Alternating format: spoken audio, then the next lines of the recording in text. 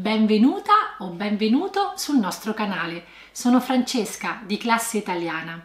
Se è la prima volta che vedi un mio video, mi presento. Sono un'insegnante di italiano per stranieri da tanti anni e insieme alle mie colleghe siamo Classe Italiana, una scuola di lingua italiana per stranieri. Sul nostro canale pubblichiamo ogni settimana un video per te che studi la nostra lingua. E se sei iscritto alla nostra newsletter, ricevi ogni 15 giorni un documento in cui c'è la spiegazione di un video come quello che farò oggi. È un documento gratuito ed è sempre molto apprezzato da chi lo riceve. Bene, ma oggi vediamo insieme un argomento grammaticale molto famoso tra gli studenti di italiano. Il congiuntivo, il famoso congiuntivo, croce e delizia degli studenti. Sul nostro canale trovi già altri video sul congiuntivo, ma oggi vorrei vedere con te quei casi in cui si può sbagliare, cioè quei casi di errore. Questo perché? Perché quando si incomincia a studiare il congiuntivo sembra che non ci sia più altro da studiare e molte volte negli studenti c'è la tentazione di usare spesso il congiuntivo, anche in quei casi dove non occorre. E allora oggi vediamo quei casi in cui possiamo dire no, il congiuntivo no.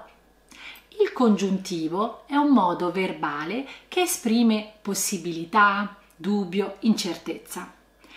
E per questo molti studenti pensano che quando devono esprimere incertezza, dubbio, probabilità, si debba usare sempre il congiuntivo. Ma non è così. Vediamo insieme una frase con un errore di un mio studente. Io ho chiesto: dov'è Sara? Non è venuta a scuola. E lui ha detto: forse sia rimasta a casa. In questa frase non dobbiamo usare il congiuntivo. Forse esprime probabilità, possibilità, ma no, non vuole il congiuntivo. In questo caso abbiamo usato l'indicativo. Un'altra parola legata alla parola forse è magari, nel senso di probabilità, dubbio, possibilità.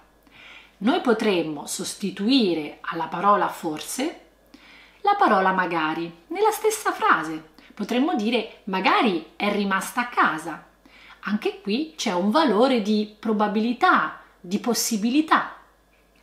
E non usiamo il congiuntivo. Ora, sono sicura che magari stai pensando: ma no Francesca, dopo magari possiamo usare il congiuntivo, dobbiamo usare il congiuntivo. Attenzione, usiamo il congiuntivo dopo magari, congiuntivo imperfetto o trapassato, se magari esprime un desiderio, un augurio. Per esempio: ah, magari fosse agosto, così sarei in vacanza.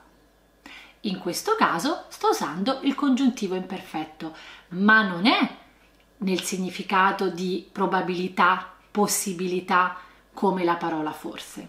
Chiaro? Un altro caso. Il congiuntivo esprime anche la soggettività, le opinioni personali, il punto di vista personale. E quindi molti verbi di opinione, come pensare, credere, ritenere, supporre, ipotizzare, immaginare, sono seguiti dal che più il congiuntivo. Per esempio dico: credo che Maria torni tardi stasera. Ma sempre sono seguiti dal congiuntivo? No.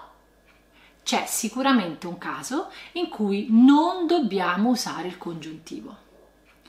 Dipende dal soggetto della frase principale e la frase secondaria. Quando i due soggetti coincidono, allora non possiamo usare il congiuntivo, ma usiamo di più l'infinito.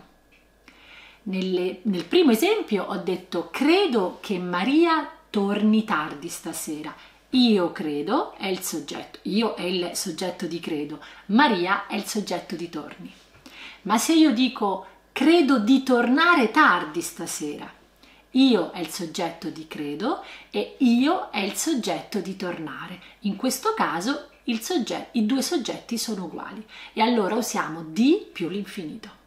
Ma fai attenzione perché con alcuni verbi che invece esprimono la volontà e il desiderio non dobbiamo usare di, ma usiamo direttamente l'infinito. Un errore tipico è quello di usare di dopo il verbo preferire.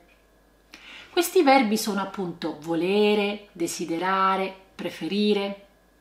Io dico preferisco fare la spesa al mercato contadino. Non dico preferisco di fare la spesa al mercato contadino. Un'altra cosa a cui fare attenzione.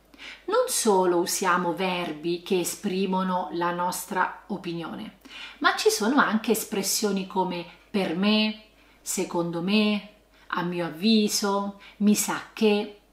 Dopo espressioni di questo tipo, anche se esprimiamo il nostro pensiero, la nostra soggettività, non usiamo il congiuntivo.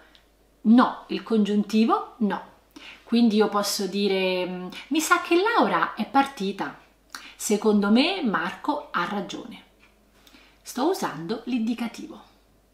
Chi ha già studiato il congiuntivo sa che ne è richiesto l'uso dopo strutture impersonali formate dal verbo essere alla terza persona singolare è, più un aggettivo, più un nome o talvolta anche più un avverbio. Attenzione però, perché se queste strutture impersonali significano certezza, sicurezza, evidenza, allora no, il congiuntivo non lo usiamo. Strutture come è chiaro, è evidente, è certo, è ovvio, è sicuro. Dopo queste strutture impersonali non usiamo il congiuntivo, perché il significato vale più della forma. Quindi io dico è evidente che Marco è arrabbiato, è sicuro che c'è lo sciopero. Per oggi siamo arrivati alla fine. Penso che siano sufficienti questi 5 casi che abbiamo rivisto insieme per dire no il congiuntivo no. Scrivimi nei commenti quali di questi errori ti è capitato di fare e ricorda che gli errori sono importantissimi, sono fondamentali per imparare sempre meglio. Sono curiosa di leggere i tuoi commenti.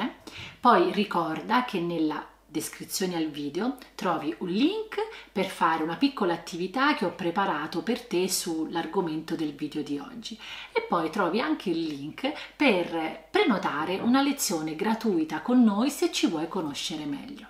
Io ti ringrazio di aver visto il mio video fino alla fine e ti aspetto al prossimo. Ciao!